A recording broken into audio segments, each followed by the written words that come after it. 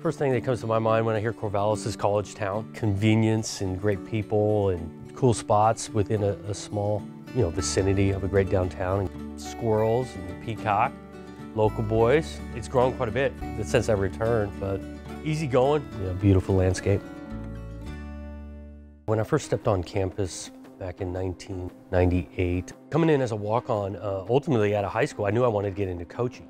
And I actually thought I was going to be a high school coach. Some of my decision-making on becoming a walk-on up at Oregon State was I thought I was going to get exposed to the best coaching available. I do remember having a couple conversations, even when I'm a freshman, with Coach Riley. He had expertise on both sides of the ball. That always stuck with me of, to do this thing at a really high level coaching, you got to have an understanding and expertise really on both sides, and he had that. The program had been down, hadn't seen a lot of success, and so was there a real belief, that a turnaround was coming. The work started to begin. I remember when Coach Erickson arrived, he had some confidence to him, talked about being able to do it here and get it done.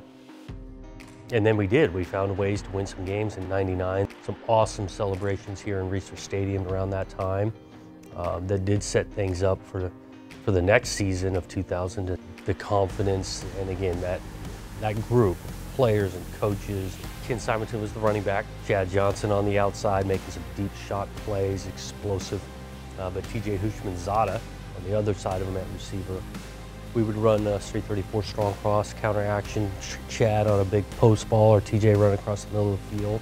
350 vert when we're all more or less action faking, going vertical. I had to work to get their attention sometimes in the huddle. I remember Chad and TJ commonly would come back to the huddle saying they were wide open, and they didn't get the ball and they were wide open.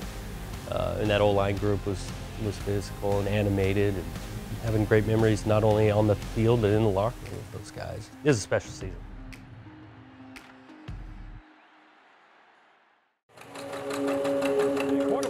For Oregon State, Jonathan Smith, the walk-on, red-shirted, worked his way off the scout team, and the coaches say this junior probably will wind up one of these days on the sideline a coach himself. When this opportunity came about, I did think it fit. Obviously I had experience playing here and loved playing here, but also, married now, 3 kids, Corvallis. Some of the things I value, being a husband and a father, it fit. And so ultimately the place means something to you a little bit more than, a place that you've never been before or have a history with. And so I think that's icing on the cake. For me, the trajectory is obviously we want to continue it on a positive way and win a bunch of games and win the biggest of the games. And I get encouraged by the development of the players within the program and seeing taking place right now. We've got some guys that have been here 2 or 3 years who haven't played all that much, and now they're being really productive. It's Baylor who gets the call, and a gaping hole for B.J. Baylor. There he goes. Slanting right, cuts it back. B.J. Baylor breaking tackles into the end zone. Touchdown. The only difference I see between this season and all the other seasons is we know that we can win. I feel like other years we kind of second-guessed ourselves, thinking we could win. But every game we go in now, we feel like we should win. And that's just from Coach Smith. BJ, what up, man? All right, well, let's get it going today. Get better. Press the line of scrimmage, and then be ready to cut the ball back. He knows how to win in the Pac-12 because he played in the Pac-12. So it's just like having him as a coach and having him as a leader and watching him how he presents himself just helps us go and just play as one. All or nothing today. Good ball. Touchdown, check down thinking down here. My coaching style, I think it's truthful. I try to be well thought out. Really big picture, try to lay out some core beliefs and really let your staff and players run with it and get out of the way. Because they do, I think it's important you surround yourself with some really good people, coaches and players, and just trying to create an environment that they can do their best work. Right now, Oregon State's offense is rolling.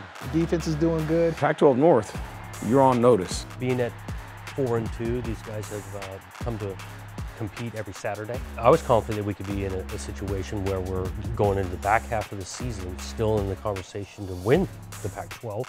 I tweeted it last year, Christmas Eve, that we'll be Pac-12 champs.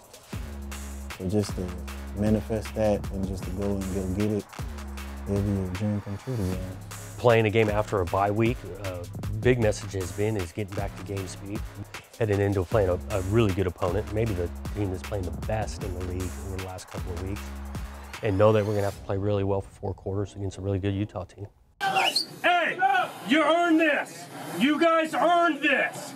But hear this, we ain't done yet.